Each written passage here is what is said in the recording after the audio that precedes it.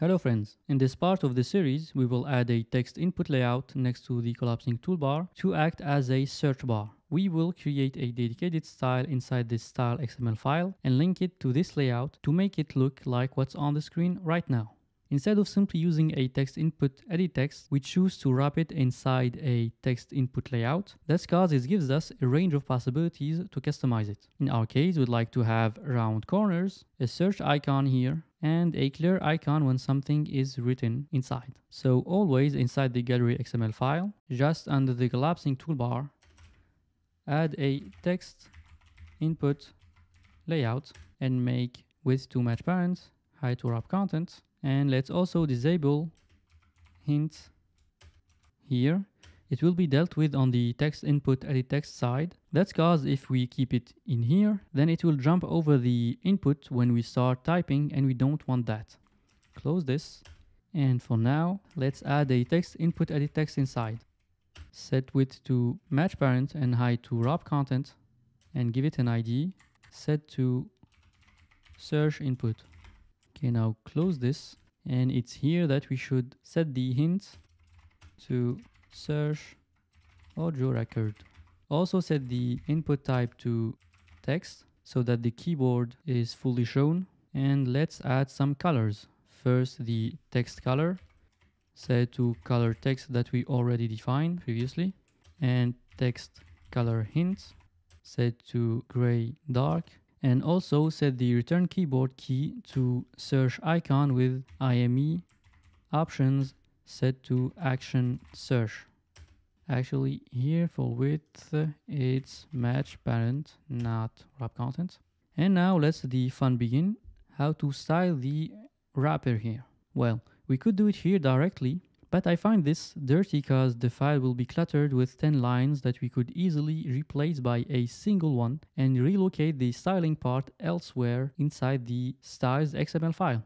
So in the values folder and theme folder, open themes.xml, and just underneath this one, add a style block, name it search input style, make it inherit from the text input layout outline box, close it, and inside of it, style here, nuts tool, save this and return to the gallery activity.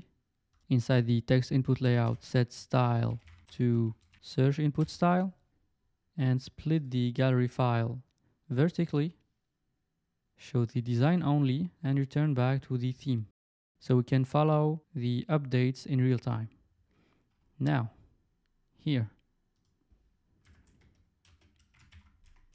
First thing, set the box background color to gray. Add an item, use the box background element, box background color, and give it the gray color. It changes here. Now let's remove the borders with a new item. This one is box stroke width, set it to 0 dp. And also remove it when the input is focused with a new item. And this one should be box stroke width focused, set it to 0 dp also. Add some margin with another item and set it to 16 dp.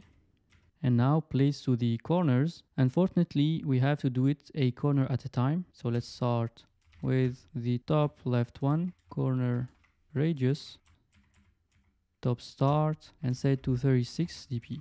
Now let's just copy this 3 times, and this one should be top end, this one bottom start, and this one bottom end. Oh, here, bottom start. Okay, now we've got it. One last thing, set the end icon mode here to clear text. Same thing, item and icon mode, give it clear text, and whenever you write something here, the icon appears, and when you click on it, it will clear the input text. So we're nearly done. We only need the search icon here. So let's create one inside the Drawable folder, new vector asset, look for search, select this one, and pick the round one. Okay, rename it to IC search, remove 24, next, finish. Now add a new item. This one should be start icon drawable and IC search drawable. We've got it here. So that's it. Let's run this. Okay, here we got it. If you write something, the clear button appears. If you click it, everything goes. If you write something else, you can notice that the recycler view isn't filtered according to the content of the search bar. So in the next video, we will connect them in a way that when you type something here, it will look up in the database for the corresponding inputs and show them in real time in the recycler view. Thank you for watching and see you then.